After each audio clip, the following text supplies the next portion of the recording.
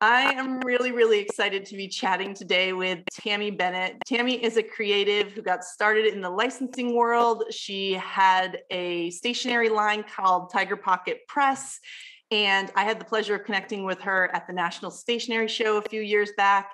And now she's shifted into a new phase of her career where she's a certified life coach. And you can hear her talking about this on her weekly podcast, the Show Up Society. So I've been hoping to be chatting with a life coach or a coach at some point in my interviews. And I'm so excited to be connecting with you, Tammie. Thank you.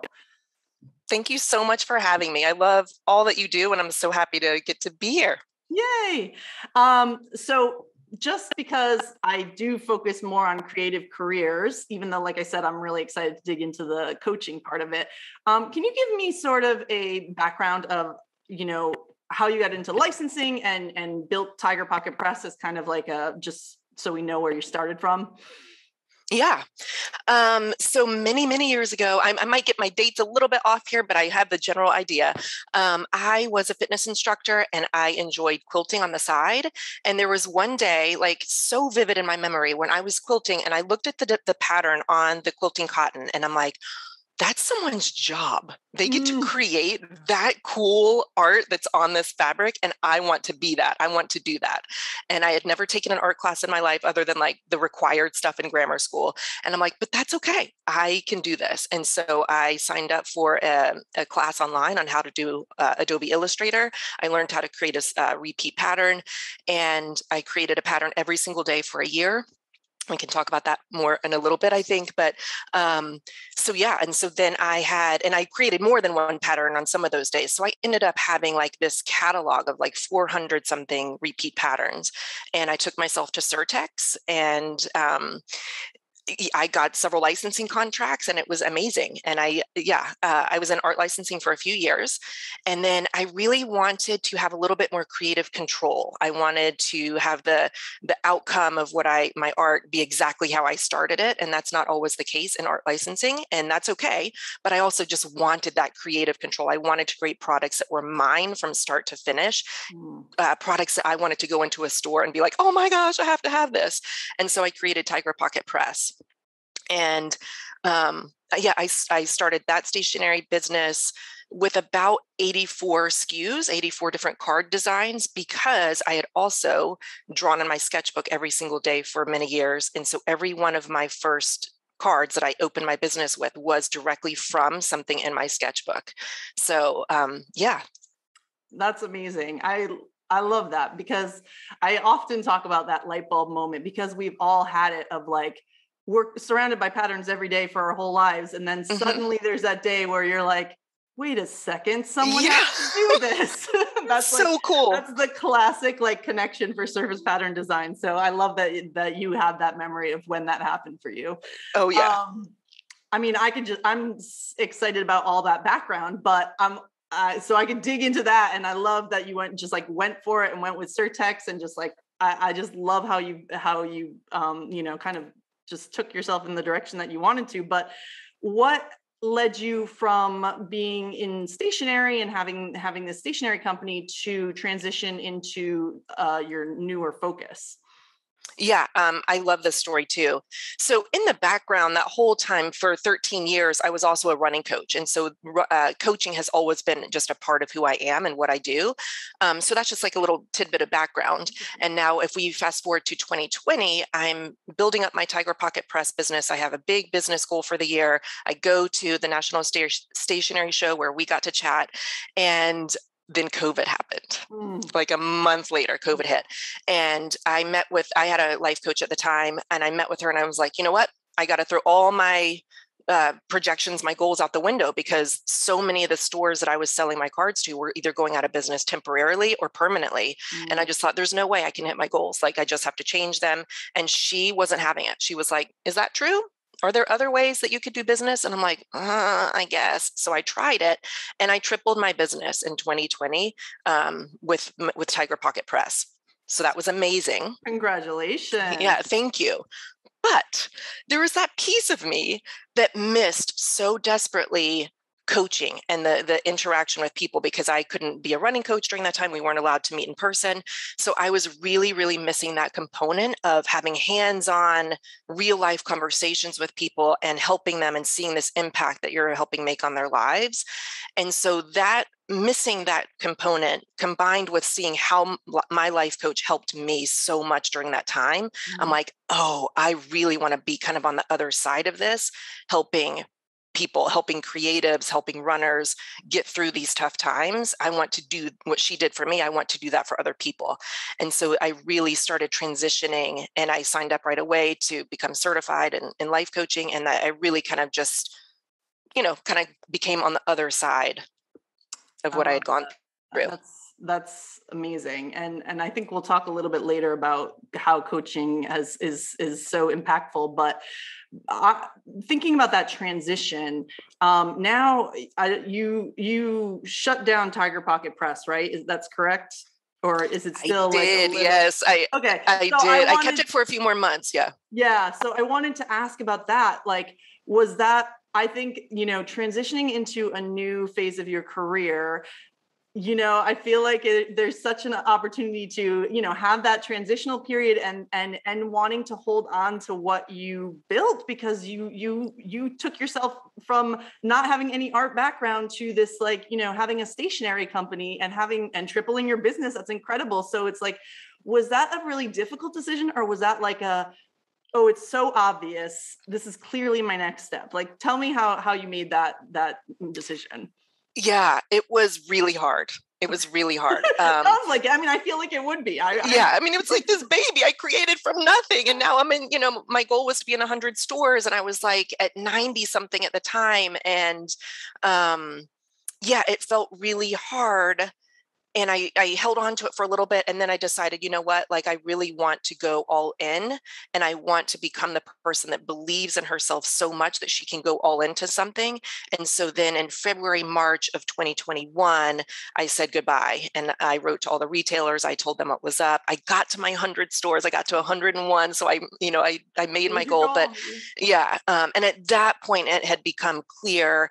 There was a day where I spent over 8 hours sleeving cards, so putting them into the clear sleeve that you send to shops. And, like 7th or 8th hour, I'm thinking I could have spent this time helping 8 people in the world do something. And there's nothing wrong with sleeving cards and being a part of that industry. But for me, the connection that I wanted to have at that time, it made it really clear, like, yes, this is the right decision to let this baby go and to just go full force into the coaching. But I do miss it a little bit. Yeah, that's something that I'm kind of, struggling with, because I go back and forth, but I originally had 2 pieces to my business, which was freelance design work and art licensing. And then in 2021, I had done teaching before, but I added in a really like big teaching course or course about starting your surface pattern business. And then that led me to get into doing like interviews and blog stuff and like all this kind of like content and educational content. And now I'm like, do I really want 3 pieces of my business? Do I want to let one of those things go? Do I want to let 2 of those things go? Do I want to just throw all 3 away and start with something else? Sometimes I have those days where I have to. We all do, right? Yeah. So it's to close one out, but I hang out even like when I've had some ideas of like, maybe I'm going to do less client work and stick with like licensing and teaching. Then I'm still kind of holding on to client work in a way that is not, definitive. And so I can just imagine that, especially, when you've built up this company and it relies on you and your new art and your packaging and all the like production and stuff like that. It's like making that decision seems like a really tough one. So, yeah. So one thing that I remember seeing from you is a project, which I think has really evolved, and you can tell me about it, but Tiny Daily Habits. This started as a project with you, or can you tell me a little bit what the origin of Tiny Daily Habits was and what has that, kind of sparked for you? Yeah. So if we take it back to that beginning of my story, when I noticed the art on the fabric and decided I wanted to be a surface pattern designer, I remember a conversation I had with my roommate in law school, and she was saying, if you want to be a writer, then you write every day, and then you are a writer.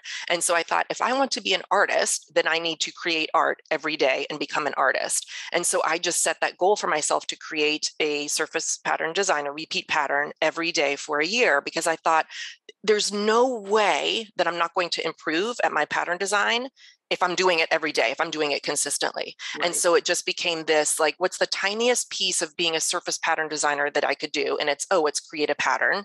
You could probably go even tinier than that and, just create the elements in the pattern. But for me, it was a repeat pattern. That's the tiniest piece of that bigger goal that I could do every day. And so I did it every day for a year. And then at that same time, I also started a gratitude journal. And I have kept that habit every day without missing for almost 10 years. On November 9th, it will be 10 years. Mm-hmm. And so you not only get the benefit of the catalog of work, right? But for me, it became so much more. It became this whole thing of where I built this trust in myself that if I said I was going to do something, I would do it. It built this confidence because now I'm like, well, yeah, I'm an artist. I have 400 pieces of art I can show you right now. And so it just became this bigger thing.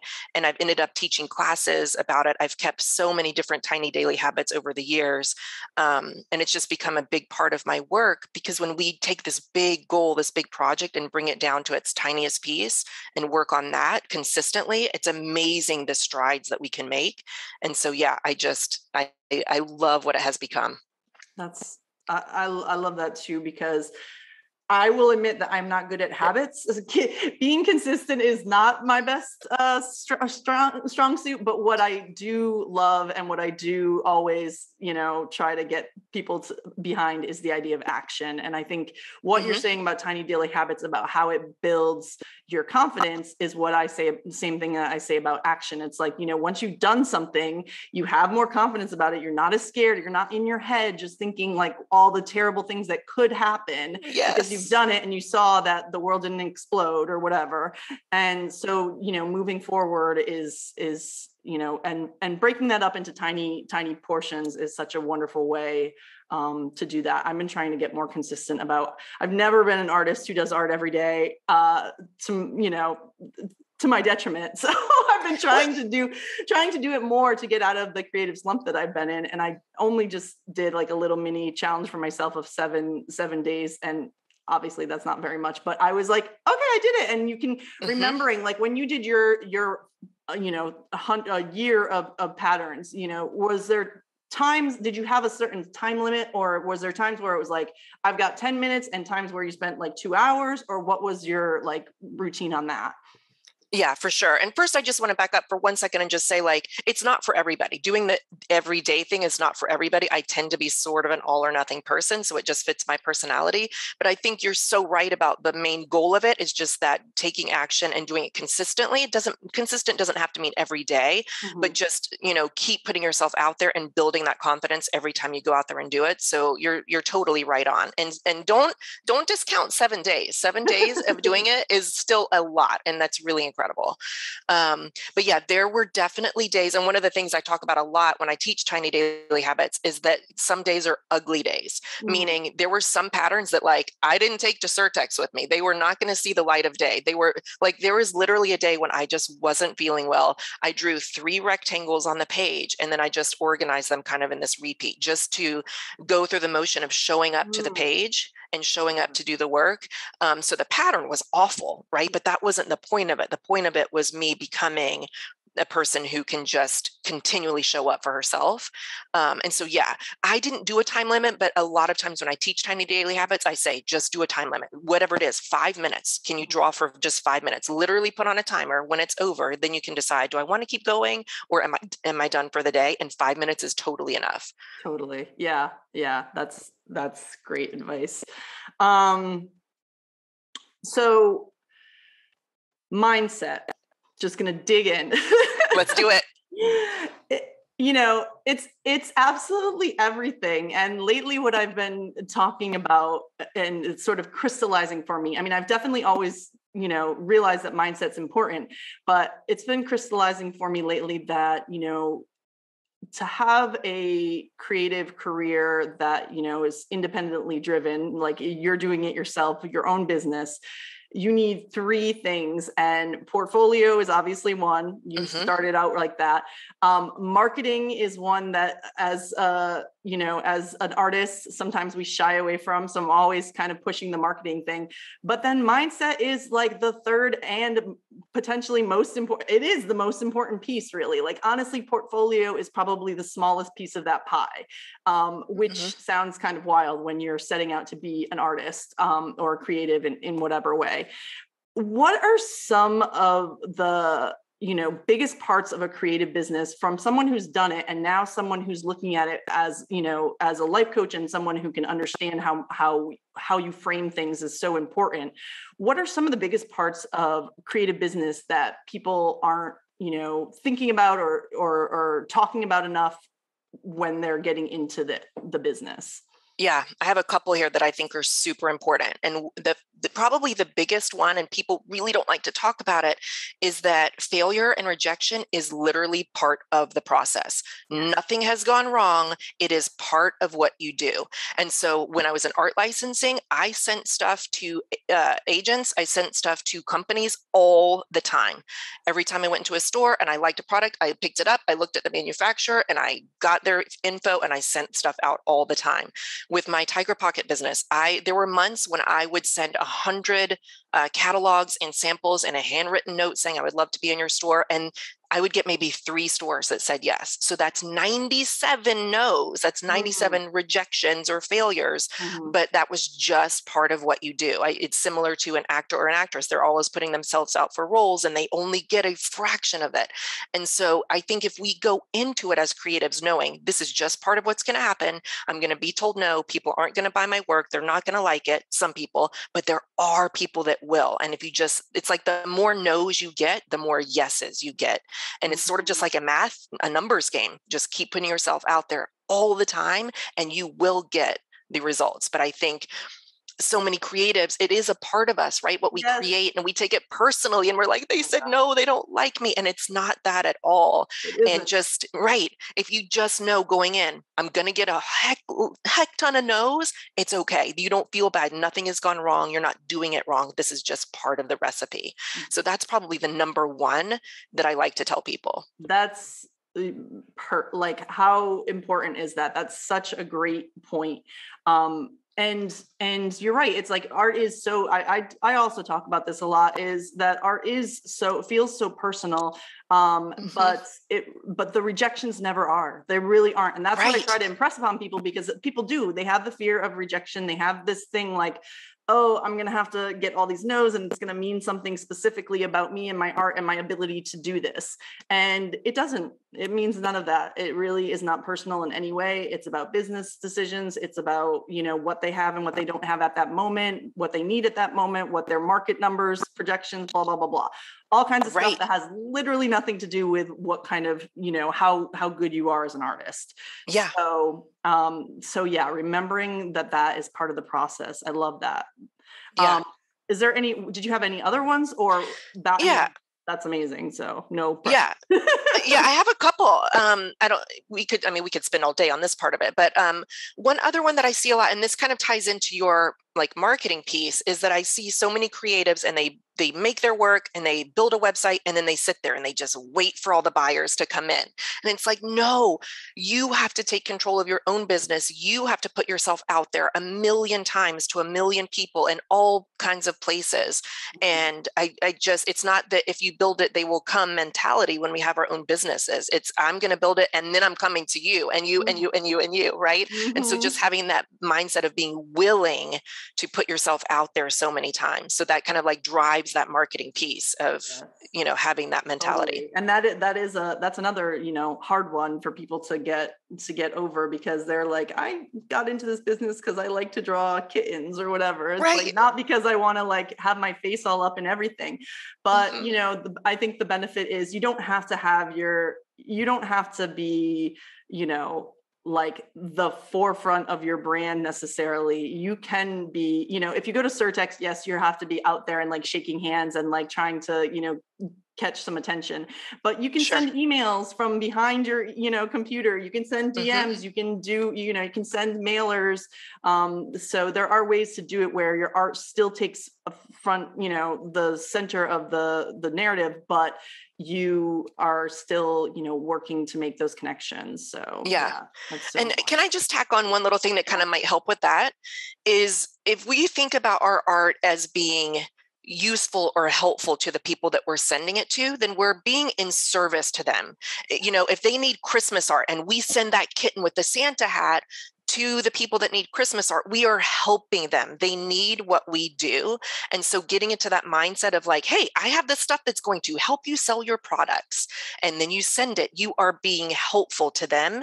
And so I like to get into that frame of mind is like, they want this, they need this, this will help them. And then it sometimes makes it a lot easier to send because you're being this helpful person. It's not about you, it's about you're helping. Yeah. So many artists feel like they're bothering an art director or they're bothering is basically the main word that I have heard over and over again. And it's like, no, what you have, they can't do their jobs without your art, Right. They need, and when they find that fresh art that's different from what they have and that hits the exact spot that they need at that moment, that's like, it's like, that's the perfect thing. That's what they want. So it's like, yes, it's true that sometimes your art isn't going to hit that perfect mark, but they need to be having that. Yeah, exactly. You are being helpful when you send that. You are being in service. I love that. Those are two really important sort of shifts that people can think about when they're getting into building their business. I love that. Yeah. I wanted to dig in really a little bit more on just coaching in general, because even though I think, now that I've had my business for 9 years, I've been working for myself, it's, coaching the idea of coaching is more like normalized. I think I'm sort of like more in the online space, and in the online space, I feel like the coaching, life coaching or business coaching are things that you hear about a lot, but still to people who are just getting into, surface pattern design or whatever it is, it's still kind of a new idea, like you would have a coach to, like just for what, it's kind of right. But it's like there are so many benefits to having a coach and reasons why they're so necessary. And so I'd love to like just you and me chat about any sort of stories. I mean, you already kind of told one about how your coach helped reframe 2020 for you, and have you had any other real like shift moments that have really helped you through by coaching? Like what has been your experience with coaching before becoming one? You mean as a coach or as someone getting coached? Getting coached. If you've had some of that experience. Yeah. I mean, that the biggest one was what we talked about before with reframing the business. But in that year of 2020, I reached a whole new level of fitness. I was in shape. I loved my body. I made more money. I had better relationships with my husband, even though we were, cooped in. I mean, COVID was kind of like a make or break for a lot of relationships, right? True. And we got along so well. I stopped trash talking myself, which was a really big thing for me. I'm a high achiever. I'm a go-getter. I'm a creative. So all of those I think are like a perfect storm of like the people that trash talk themselves, right? And we're always want to be better and do more, and we feel not enough. But I really stopped most of that. I'm still a human. I'm still going to do it sometimes. But those changes were so dramatic for me, even during this time, this year of uncertainty and turmoil, and a really kind of terrible year of 2020 with so much going on. And yet I was still able to make all of these improvements because I was meeting with a coach every week. And I mean, I can't express the difference in my life before and after being, with a coach. And I just think it's so valuable really to all humans, because all of us humans have these mind blocks and this trash talking, negative talking that we do to ourselves that we don't even realize that it doesn't have to be that way. Yeah. And a coach helps us see like, it doesn't have to be this much suffering. It's true, right? It's like I think it's the objective just how we've all probably heard the advice of like, think about how would you talk to your friend the way you talk to yourself, right? And that is great advice, but it's still sometimes hard to see that, to like step back and realize, oh, in my head, I'm actually saying to myself that, there's no point in me bothering to do this because someone on Instagram is already doing it or whatever it is, like it's hard to kind of pinpoint that sometimes. And then, a coach can really help you sort of dive in and as my coach I've had various different coaches, and some a little bit more mindset based, some business, really more like business based. But the idea that, like my more recent coach has been like, oh, I'm going to reflect that back to you. And what she basically just repeats what I'm saying, but she asks like, basically, is that really true? Or is this, and it's like a moment to stop and say, well, why do I think that's true? Like, who said it? Me. I said it, and I'm talking negatively to myself or whatever. And and it just can lead to such like, light bulb moments. Right before I, like a couple months ago, I did like a promotional thing for my class, Start Your Surface Pattern Business. I did some bonus,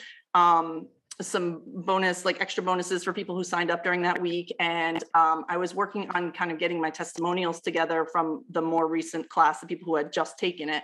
And so I was getting these testimonials, and some of them, they were all, obviously the testimonials are great, but people were getting work from this class and from taking my advice, which is like, that's amazing. You feel great about that. And then, but a lot of people, because as you know, it takes some time. A lot of people the testimonials kind of went around the idea of that, I made it very clear. I know all the steps, right? Now, having taken this class, I know all the steps and my confidence. I have the confidence to do things, right? And so I was sort of saying to my coach, I'm saying like, well, obviously some people have gotten work, but like, most people, have had like confidence shifts and they know like the roadmap. And that feels like, I don't know if that's like enough of a, like, why would someone pay so much money for that transformation? And then she said to me, like, can you have a successful creative business without confidence and the roadmap? Exactly. Right. Right. You're like, that's everything. You just gave them everything. Yes. Exactly. Yes, so they will pay for that. That ended up kind of being like my market. Like, I was like, I'm not making any promises about like what, like you're going to be some wildly successful, you're going to make $1 million after this course. Obviously it can't I would never do that anyways, even if I had a lot of evidence, but like, it's really, you do need that confidence. As I said, mindset is super important and you have to know what you're doing. Like if you have zero clue, you're going to be like wandering around, So that was one shift that sort of coaching, like I said it, but she had to say it back to me to make, and add a little bit of wisdom in there, obviously to make it really clear. So that is just, that's just one of my, kind of coaching stories that was really important to me. So I love that. I love it. Since I said I've sort of had some like more mindset, and then more business coaching, I haven't had like specifically a life coach. So could you tell me the difference between sort of those, people, like what you do versus maybe what someone who's more like business focused would do? Yeah. And I think that the world is kind of changing where a lot of the business coach and life coach are sort of starting to overlap and interweave a little bit more. I know a lot of business coaches who are also focusing on the mindset part. Yes. But to me, I think the general kind of idea is a business coach really helps you with like the logistics and the advice and you should do this step and this step and this step. And it like giving like that kind of map that you talked about. And then I view a life coach as someone who helps you with all aspects of your life. And that can include business. Like I have a lot of creative entrepreneurs that a lot of what we work on is business, but it's kind of like that mindset behind the roadmap, giving them the confidence to then take the steps on the map. Right. And so, but like I said, I think it is starting to be a little bit more interweaved because I feel like the mindset part is becoming so evident that it's so important that a lot of the business coaches that are giving the step-by-step map are starting to include that mindset piece. And I've actually worked for a couple business coaches to do the mindset piece for their people. And so it really can work well together. I love that. Yeah. The first coach, well, I mean, I guess trying to think, I've had like consultations and stuff, but the first sort of like longer term coaching situation I signed up for was at the beginning of 2020. And it was when I knew that I wanted to, the next step was I wanted to release a big course. And so I wanted that support on how to do like a live launch, like what's the kind of tech behind some of it, and what are the steps that I need to think about, and helping clarify. Like I had a lot of different course ideas, and it was sort of like, what's the one I don't know what to focus on? I feel really lost. And, she helped me sort of clarify like, okay, well, this one is the one, that seems like it's going to resonate the most. This is the kind of research that you've done, and blah, blah, blah. And then helping me kind of implement it. But definitely mindset did come into it, because of course, as I'm about to like launch a course, I'm like, freaking out and stuff like that. So that's obviously like, obviously came into it. But yeah, so that's been my experience with business coaching. And now the coach that you said, or when you were saying at the beginning of 2020, was that a life coach? Because you were talking about fitness and your relationship with your husband and stuff like that. So she kind of really covers like all aspects. Right. Yeah, she was a life coach.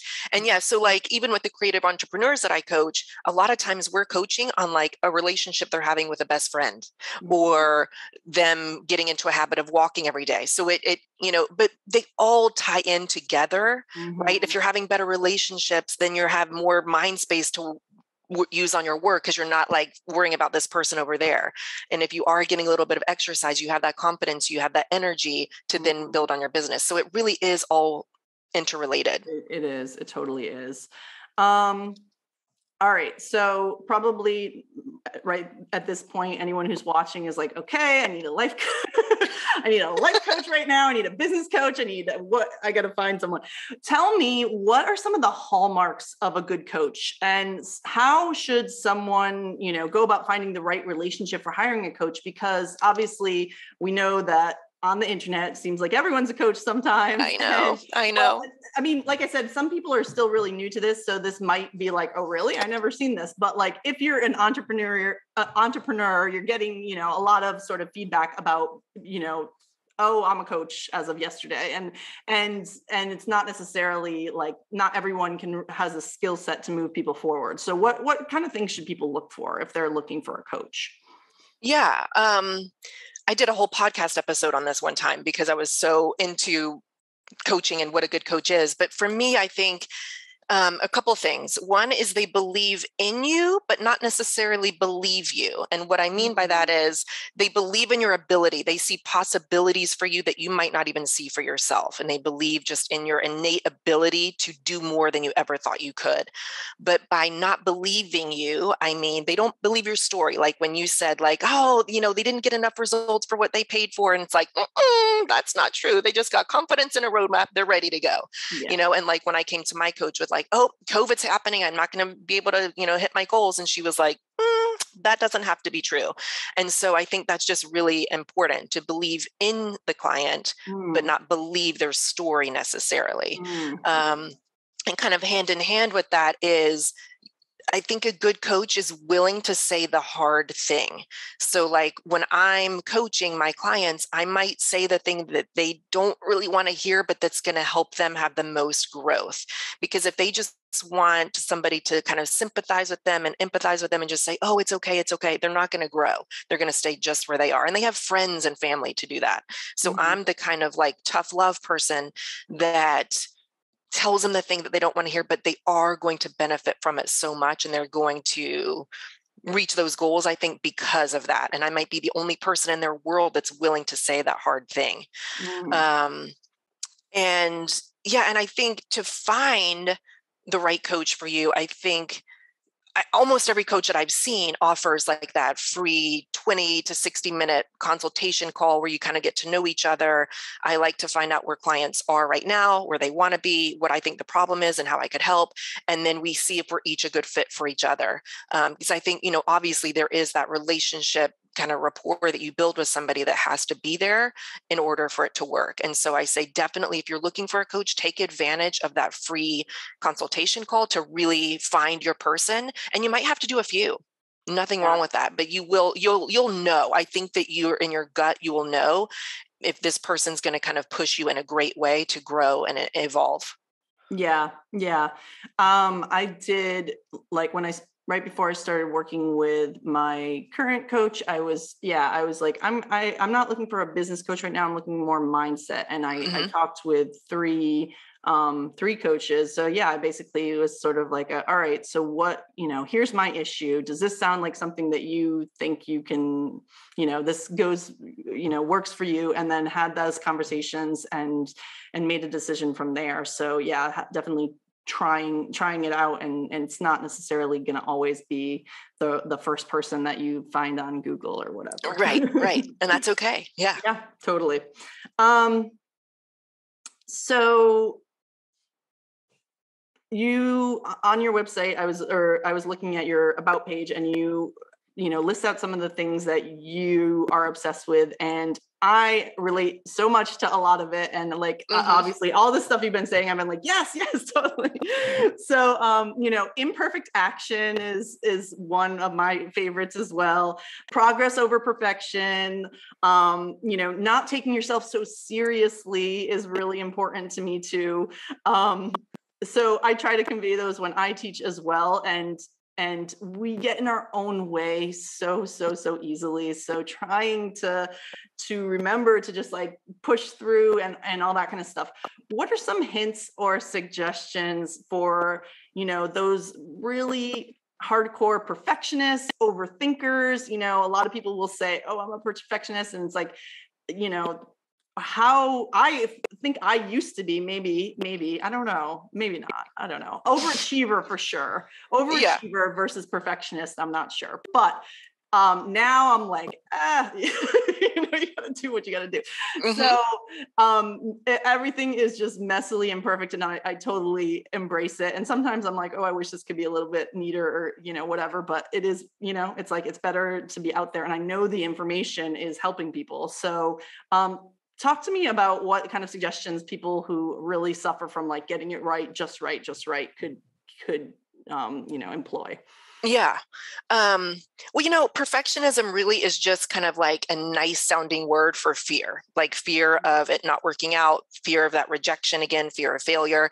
And so, but we tell ourselves, our brain wants to keep us safe from that because that doesn't feel good, right? Getting rejected or not having it work out doesn't feel good. And our brain is like, no, don't do that thing because it might hurt really bad. And so it just says, keep working on it, make this more perfect, add a little shading to that wolf that's on your pattern, whatever it is. And so then we think we're being responsible, and we're doing more research, and we're doing more planning, and we're doing more perfecting. We think that we're being responsible, but really we're just keeping ourselves small. We're keeping ourselves from growing and becoming successful. And so if we just kind of remember that this is just my brain, just trying to keep me safe, trying to keep me from that failure or the possibility of rejection, then we can just say like, brain, thank you for your concern, but I'm going to be okay. So I kind of like think of the brain as like a helicopter parent. Sometimes it's like, but did you do your homework? Did you do this? Did you do this? And you're like, I got this. I'm going to be okay. So just being aware of it and like, oh, I see what my brain's doing here. It's telling me to like change. Should I, ask people on Facebook, should the background of this pattern be pink or blue, and take the vote? Stop. My brain's just trying to keep me safe from like putting this pattern out there. And so just being aware and just telling your brain, I am safe. It is going to be okay. If I do get rejected from this, if nobody buys this art, I'm still going to be okay. I can make a million other pieces of art that are going to sell. Yeah, definitely. And so just being aware, telling your brain, I am going to be safe, and then embracing that B- work. And so someone told me this once, and I was like, oh my God, B-, what? Because I always wanted like the all A honor roll. And I was like, what is happening? What is okay? But I realized that I can put stuff out, and it might have a little typo here and there. I don't have to proofread it 5 times, and it's still going to get the point across, and people are still going to sign up with me and get the value of what I'm offering.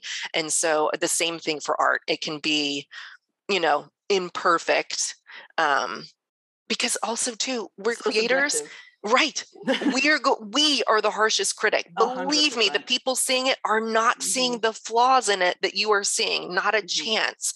And so it's like, just move out of your own way, put what you think is imperfect work out there and let them decide.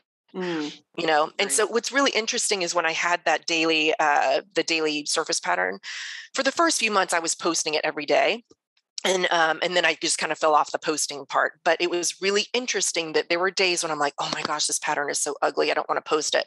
And then people would write, this is my favorite one. Oh my gosh. And so it's like, you are not always the best judge of what is going to be successful or not out in the world. Right. And so you might as well put it out there and let them decide. And then you can decide to polish it or edit it or change it later, but get it out there.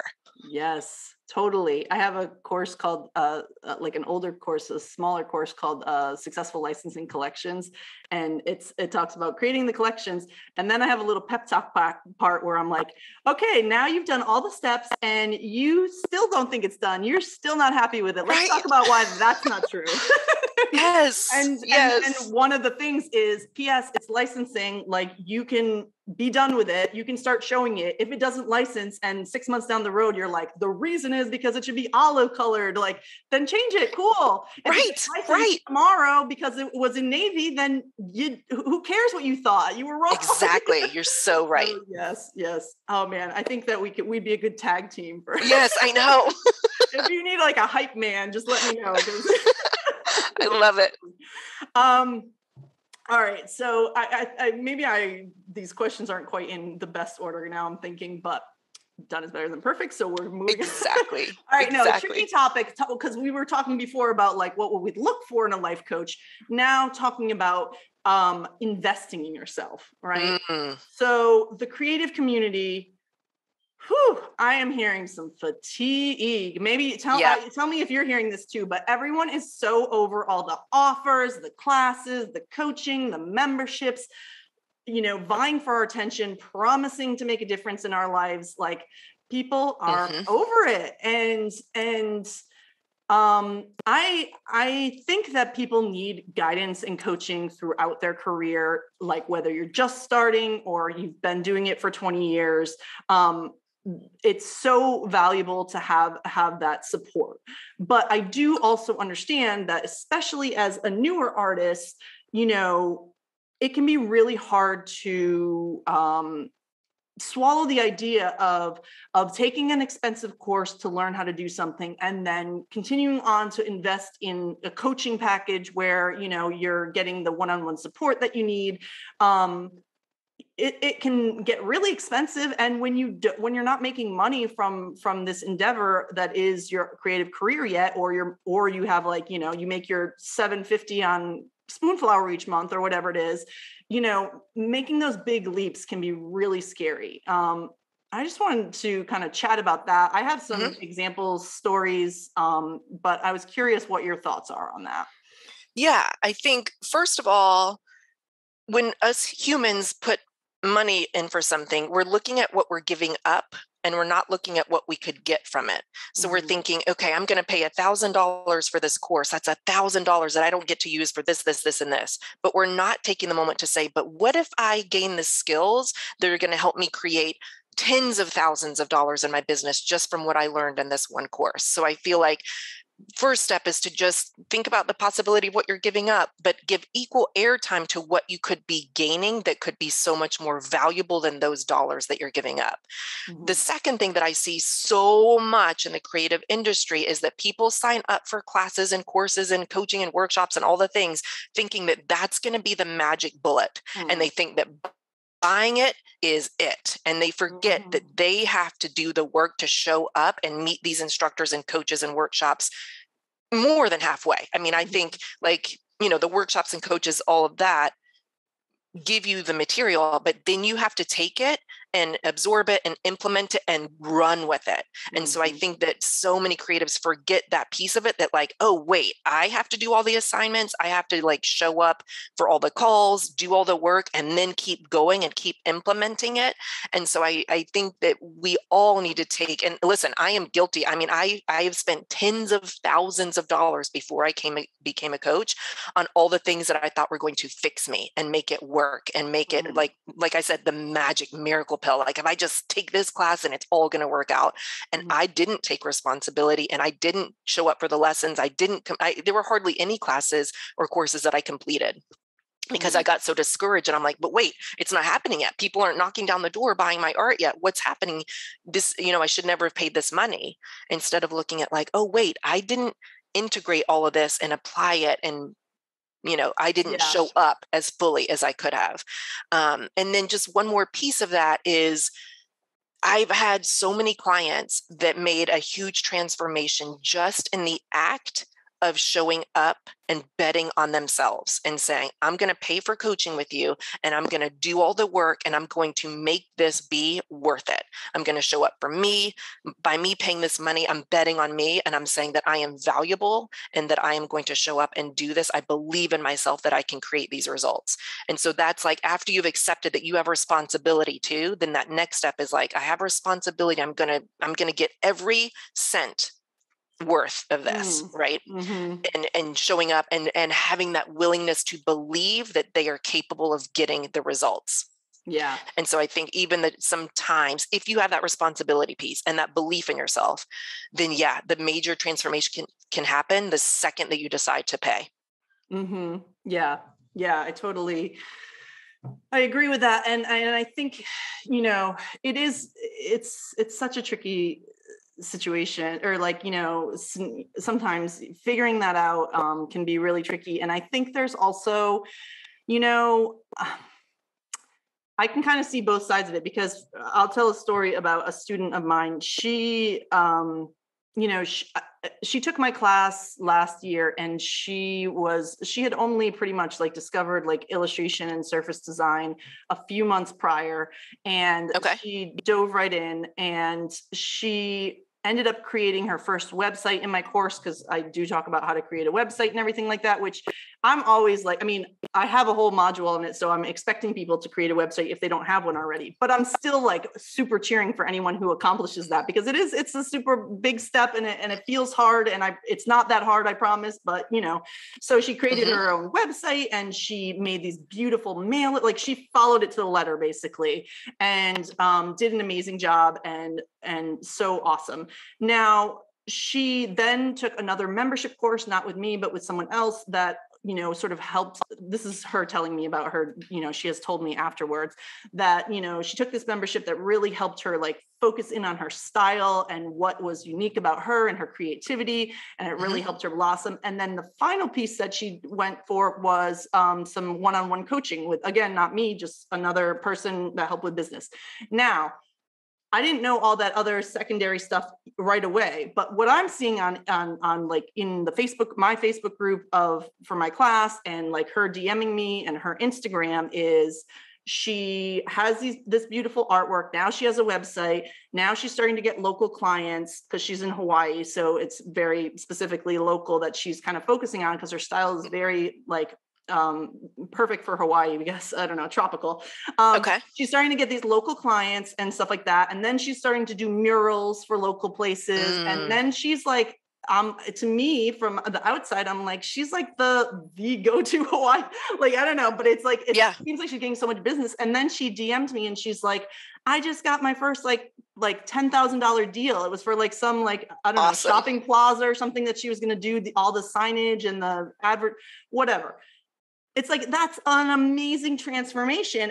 But she was going through all the steps. She was taking the, the pieces of starting with the course and building on that, and then going into her membership and her coaching. And she even had like a post on Instagram of like, let me just talk about why coaching is amazing, because it really just helps drill in on where you're, but, I would also say that, yes, she clearly was taking responsibility and really putting the effort in, but it's not, we have to be honest that it's not always like that. And Mm-hmm. it's not always because now at this point, she's only been doing it for like a year. And she, like I said, she's already getting $10,000 clients. I'm going to go work for her. Like I've been doing this for 20 years and like, call me, so, Right. but it's not always like that. And Mm-hmm. so I think people kind of get into this idea of like, I'm being sold the dream, but not everyone makes the dream. So Mm-hmm. am I being sold a lie, or is it me? And do I have to, like, if it doesn't work out, what happens if I give it my all and it doesn't work out in some way? Then Right. did I fail? Do I need to pay someone else for some more? Like, I think that's where the disconnect comes, because it feels like, some courses can feel like they're being marketed as like, all you have to do is, to some degree, it is a bit of a magic bullet, like follow the steps and you'll get there. Right. And, Right. it's that there has to be some part of the population where that's not true. Like you can follow the steps and it's still not going to get you there. Right. Well, I have a great example of that. Before I started my podcast, I signed up for this amazing Magic Bullet e-course for $1,000. It was everything you need. I followed it to the T. I did every single thing above and beyond every single assignment. And I really thought it was a terrible course. It was a terrible course. Like I came away with it not really understanding anything about how to publish my my podcast, not knowing anything about how to create content. And I was so mad for a few days about that $1,000 that I spent, that I felt like I showed up as much as I could. And I came out of it without a podcast. And I came out of it like, there were a couple assignments like about content that I felt like were really against my intuition and like didn't make sense with how I wanted to create content. So I sat for a few days kind of angry and bitter about that $1,000. And I thought, what can I take from this that I would pay $1,000 to learn? And basically it was, I know what I want to create. I know what kind of content I want to create. I can figure this out. I'm really smart. We all are. We all can figure things out.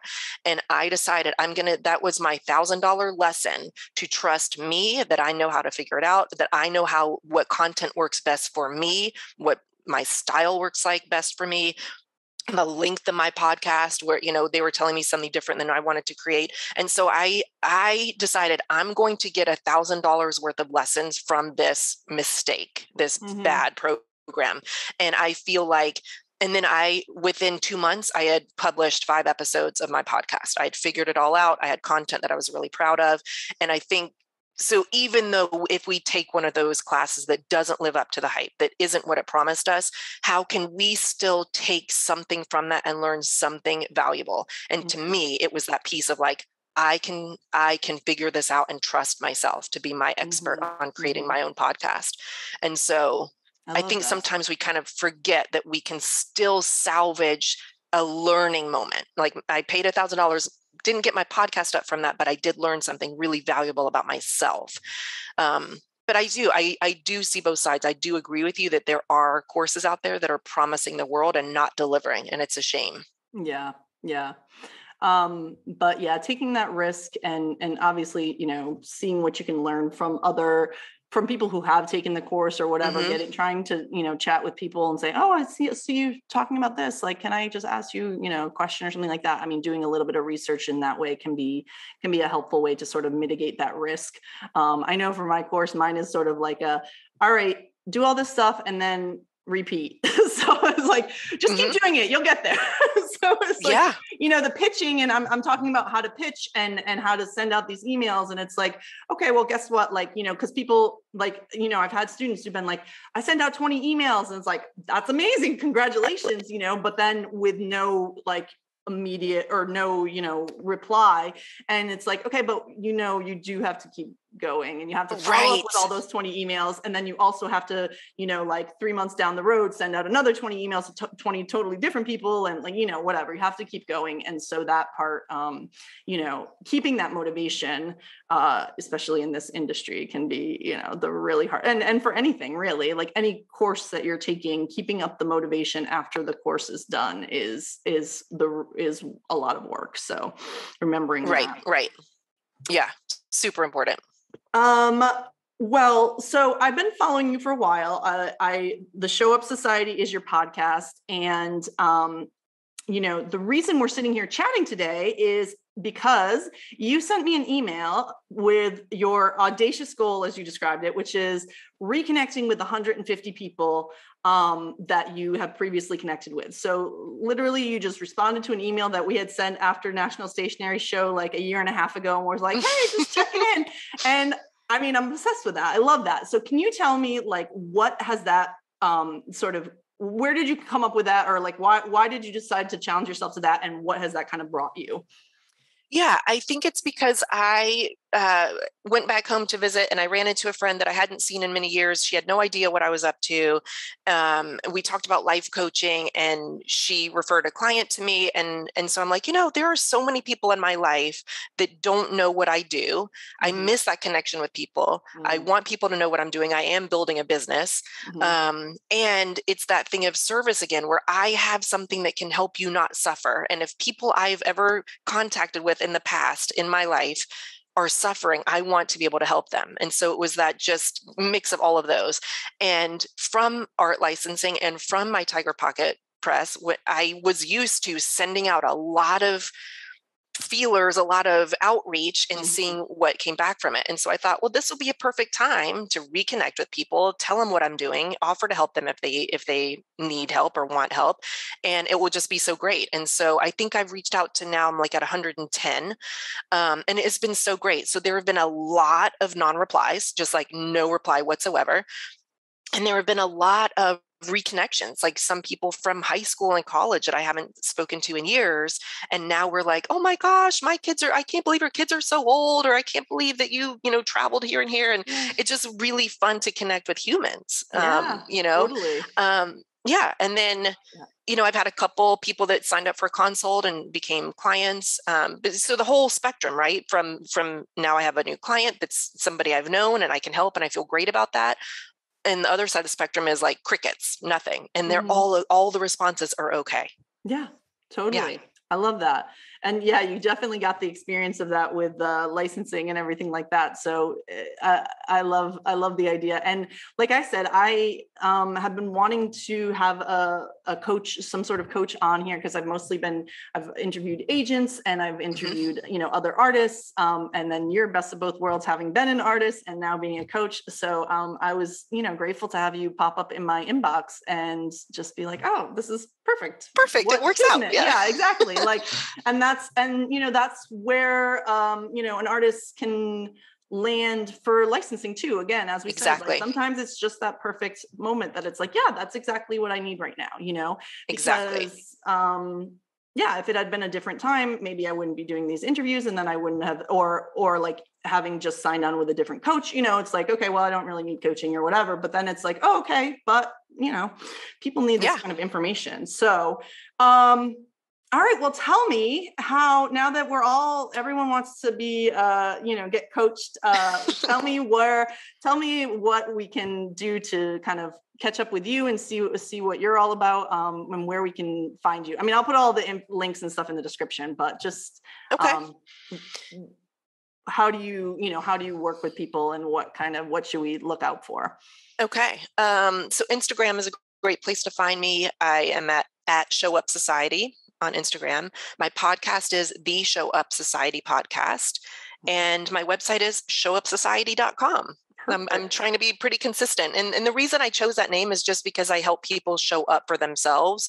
And a lot of times that means like moving themselves out of the way so then they can like come into the light and show up. And so I love that. Yeah. No, it's a perfect name, because it's like, that's like sort of the action thing, right? It's like, take action. Yes. Like being there is so much, that's like such a big part of moving forward. You have to show up. Yes. Right. So I love that. Well, thank you so much, Tammie. This has been awesome. And like I said, I'll put all the links in the description and everything. And I'm so excited to have chatted with you.